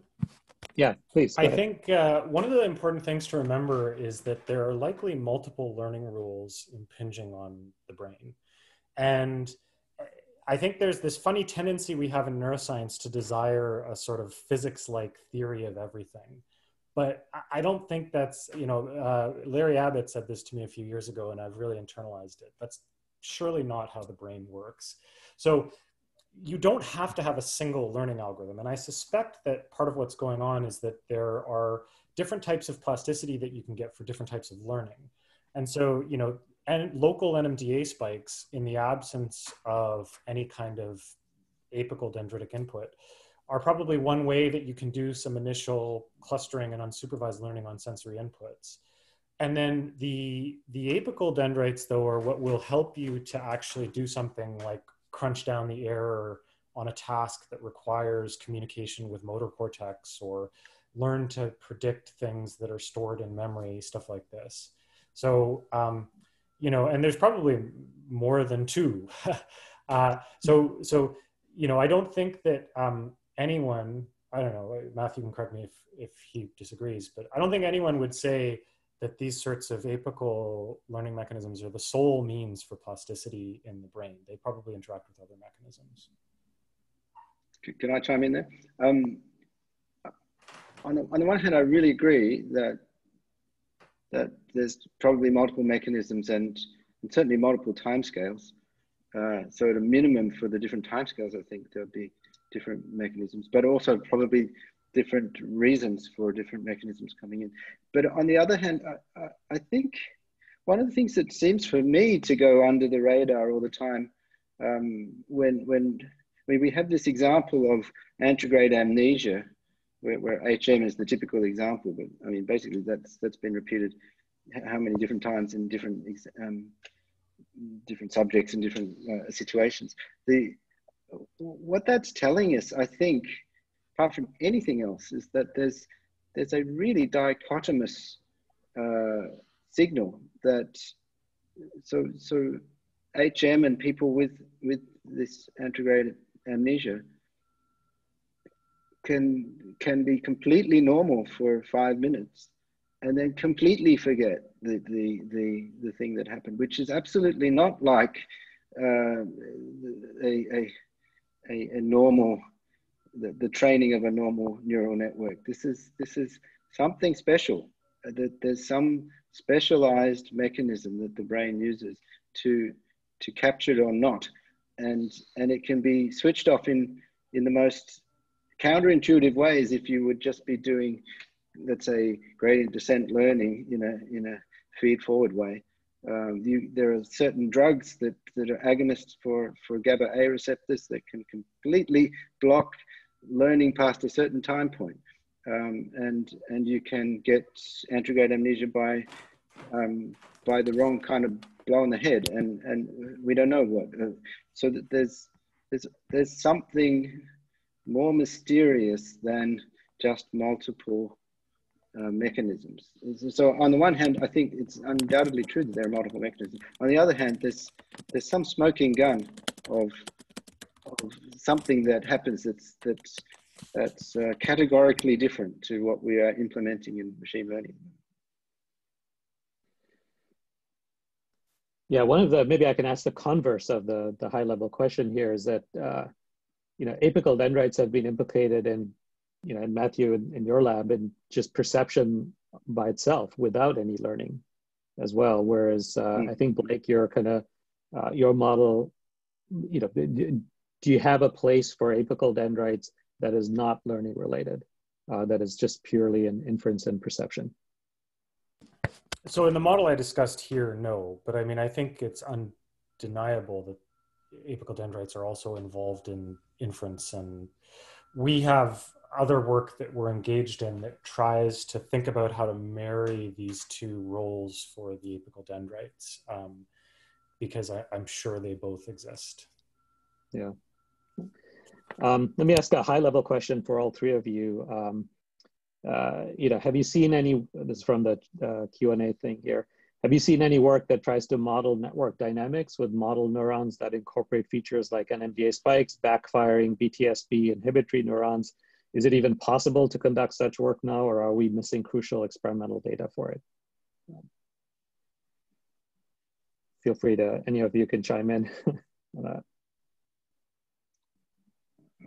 I can't really be conclusive about the machine learning world because I'm a novice, but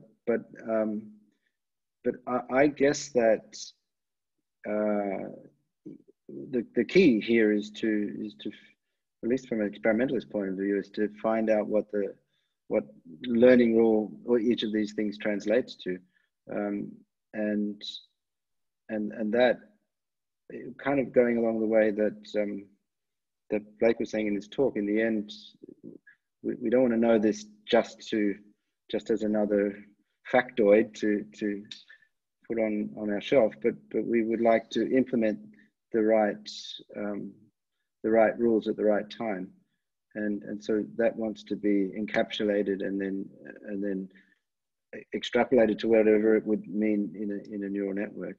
And so that there's not much on the ground at the moment, and actually I could add more that it's been a little bit frustrating, I should say, looking at the NMDA spike world and looking at just how hard it is to see any plasticity at all. So Jackie Schiller has a couple of papers that show some interesting plasticity, but in one case she had to have BDNF present to get some plasticity at the basal dendrites, and in another case it was very strange kind of flip of for low frequency stimulus of the tuft. There was a sudden change in plasticity that is possibly related to potassium channels, and is just very strange at this point. Doesn't look like anything we see in a normal learning context. And then there's BTSP as well, for which we also don't know the substrate. So again, it smells to me like there's some factor that we're missing that hopefully we'll stumble across or we'll figure out. And I would guess that that's transformative, will be transformative to that once you would know what that factor is, then that'll be a big day. Whether or not, as Blake suspects, that will just mean a simple, tune the model a little bit this way, but basically nothing to see here kind of thing. It's just a biological anecdote, or whether or not that's conceptually going to change the algorithm, as Blake puts it. It's I guess I would still, I wouldn't want to call it at this point. Yeah, Illenna, you've done a great job answering all the questions on the Q&A. So maybe I can ask a very sort of high level one for you. Where do you want to go next with your work? And are there other properties of dendritic function that you're trying to integrate in, or where do you want to take your work next? Yeah, so the most immediate thing that I would like to do is still in line with this idea of, I'd like to give a shout out to Roman Brett's paper on what makes it good on neuron models, and how one can take the philosophical approach of starting with something very abstracted and adding properties or empirical content that you can then test in an abstracted framework. That way it's kind of like building up, what pieces, what each piece you add impacts the whole system as a whole. And so align with that, I would like to try to, I think my next step is to try to look at the activation functions of this kind of in this morphological constraint setup, and try to understand how, perhaps if I were to make that a bit more biologically realistic, how that could potentially impact performance as well. Some other things that I kind of really want to happen is it comes from this general concept of building a ruler. So the task-based modeling is, in a way, allowing me to measure in some way how well something is able to do a particular kind of task. I want to further pursue that kind of a way of thinking and trying to determine the limits of how any particular dendritic property or how a dendrite might be able to perform a particular kind of function or computation. And I'm still working on how to implement that. It's proving to be a little challenging, but I'm sure with a bit more time and thought, I can try to make some steps in that direction. Also, I'm in my fourth year of PhD, so I have lots of time. You still have time. Well, depends on Conrad, I guess. So, that's true. To some extent, yeah. Do any of you want to tackle Blake's big question of algorithm versus implementation? Sure. I don't know, Jeff or others, or anyone have any thoughts on that? Or Matthew, go Can for I it. engage on that? I was, just a couple of thoughts.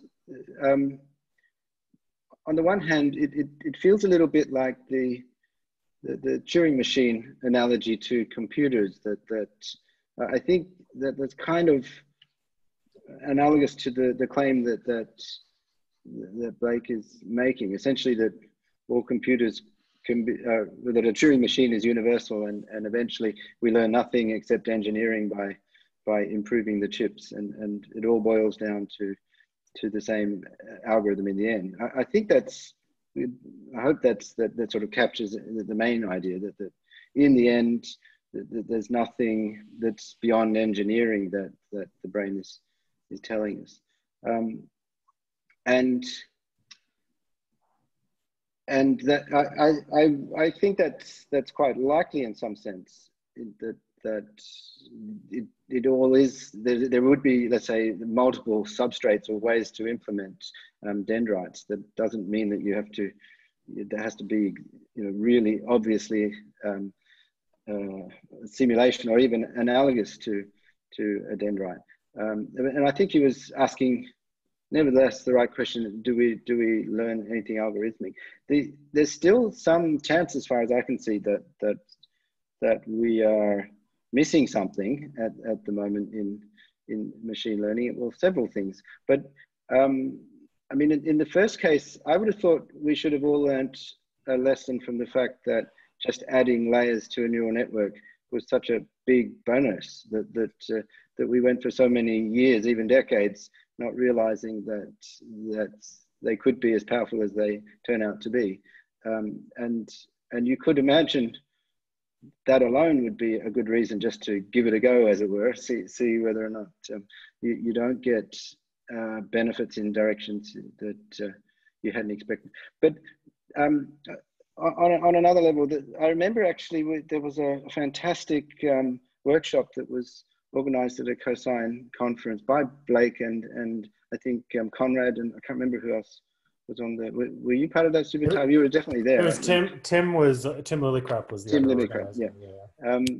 And basically this was, there was a workshop that must have been 6-7 years ago now, and asking the same question. And I remember that the general feeling coming out of that was, well, it all boils down to learning rules and cost functions. And that's what the biologists should be looking at, and because they're no use to the machine learning world unless they're focusing on those things.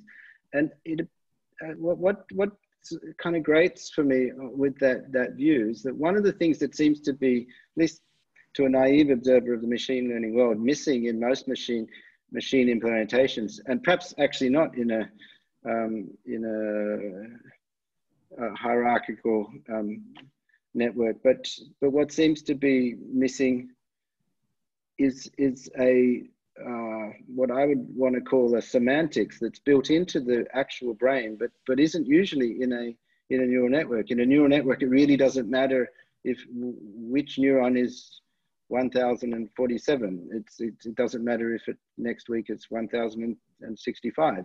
Whereas in the brain, it really does matter. The columns have a function, and that's built in genetically by how they're wired. And although that you could rewire that, it's not rewired. And so that means that there's a consequence of changing, let's say, getting your scalpel and taking out this part of the brain and not that part of the brain, and therefore there'll be consequences to rules that are implemented in particular parts of the brain. And it's hard to know, I think, a priori, where all the permutations of this pan out. So on the one hand, I think in the grand scheme of things, you should be able to reconfigure everything and so forth. But there may be things at the algorithmic level that are going on that have to do with vision and audition and so on. And there may be a good thing that's done in the prefrontal cortex that's not completely arbitrary and completely instantiable through just arbitrary connections that look kind of similar. And that in the end, that's really important to know. And that if you could, that gets down in the end to maybe the issue that the second thing that Blake was saying that you get from dendrites, which is segregation. So if there are learning rules that really need to be segregated, and you dare not just let happen everywhere, all over the network, but that it really matters that the prefrontal cortex has, let's say, the possibility to fire for 3 seconds at a time, and the learning rules have to be specific to that. But in sensory cortex, there has to be a 2-component type sequence of events, and that's really important to the learning algorithm, so on and so forth. That might be what I would call algorithmic in the end, even though yeah. Imagine it would be arbitrarily instantiable. I'll take it, since you mentioned ask me, I'll take a stab at that too. I mean, I think, Blake, your position that, we don't have to implement these things that way is a bit of a straw proposal, because I think we all agree in the end that once you understand how some system works, you have a lot of variability in how you implement those algorithms. I think, today we focused on active dendrites, but as we just heard, there's a huge amount of very detailed complexity throughout the brain with specific types of neurons connected in very specific types of ways, as Matthew was suggesting. And we are just scratching the surface of these algorithms. We're just scratching the surface. The algorithms that implement in deep learning networks, say, or convolutional neural networks, are just maybe 1% of the kind of algorithms that exist in the brain, and as valuable as they are. And so I think the risk of focusing too much on this issue of how do you implement these things, is that some people take it as a sign that I don't need to worry about the biology. I don't have to worry about those things. If I may comment on that, because I also unfortunately have to run for another meeting, but because I think this is a key point that you just made, Jeff, and I want to clarify the position that I'm taking here. So, and this also relates to what Matthew was saying. I'm not suggesting that AI should ignore the brain, nor am I suggesting that we have already got everything we need in AI and it's all good to go. What I'm suggesting is that the way in which dendrites are going to help us in AI is that in studying dendrites, we're going to come to better understand the algorithms of the brain. When we better understand the algorithms of the brain, we can then use that information to inform the development of AI. But when we do that, when we take the algorithms that we have uncovered from the brain and we go to implement them in AI, I'm not convinced that we're going to have to implement those algorithms with dendrites, even if dendrites were key to our understanding the algorithms that I think I totally agree with you. I 100% agree. I just know from experience that not everyone is as enlightened as you are, and a lot of people just jump to the next conclusion, which you already dismissed, which is that maybe we don't have to pay attention to these things. And it's just surprising how often I have to remind people that way. Just before you go, I just want to make one more point about the algorithms. There's a huge part of neuroscience these days focused on algorithms that are in the hippocampal complex. These are place cells, grid cells, head direction cells, very specific types of cells, very specific type of operations, a whole set of algorithms and slew of algorithms that are really interesting and fascinating and complex that, that aren't in any of the standard AI neural networks today. And so that's just a hint of, how far we are from knowing all these algorithms. Oh, totally. Yeah. So anyway, I think I'm agreeing with you. I just didn't want. I'm agreeing with you as well. We are so far from encapsulating all those algorithms that exist in the brain. Yeah. So some people just reach the wrong conclusion. I didn't say you did, but I know some people do. No, I think it's an important point of clarification. There's another level on which you might find that it does turn out that you want to implement something like a dendrite and call it something like a dendrite. And that would be in the realm of, let's say, it's object-oriented coding turns out to be a good way to organize your thoughts when you code without necessarily changing the algorithms it may be that by organizing the structure of your network with segregated inputs onto dendrites, that you can better think about what operations are in fact being done and better tune your network. In which case, you'd be arguing, I think, the same thing that you're arguing, Blake, but still calling them dendrites just because it becomes a useful. That's true, and it's the same way we call the units in ANNs neurons. I mean, not neurons, and it's kind of silly to call them neurons. But you can argue that's beneficial because we all have a common language, but on the other hand, it's really bad because they mean something completely different about that term neuron. So it's a language problem as much as anything. Yeah. Anyway, thank you very much, everyone. I'm afraid I do have to run because I had booked something for 3 because that was the original time I thought. Well, anyway, thanks for going over. Like, it's really great to have this was really fun. Great to see you all. Great to see you, Matthew, Illenna, Subotai, and I hope I can meet others in person sometime. I think we're close to the end here anyway. Right? I think thank you all three of you for joining, and I guess we could take this onto Twitter. Thank you, Illenna. Carry on the discussion there. There are actually a lot of great questions here, and we didn't get a chance to. I apologize to the people who are asking, but hopefully. I know Illenna has answered a lot of them, and Matthew answered a few of them. But can I still get at them, or did they go when this goes? I don't know what happens actually. I wasn't really paying attention to the. Yeah, I think they disappear actually, unfortunately.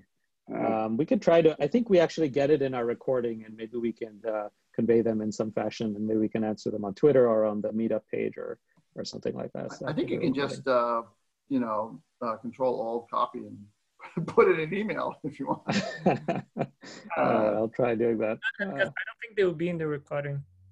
Actually, well, normally the chat is in the recording, but I did just do what Jeff suggested, copy and paste it. So we'll have that.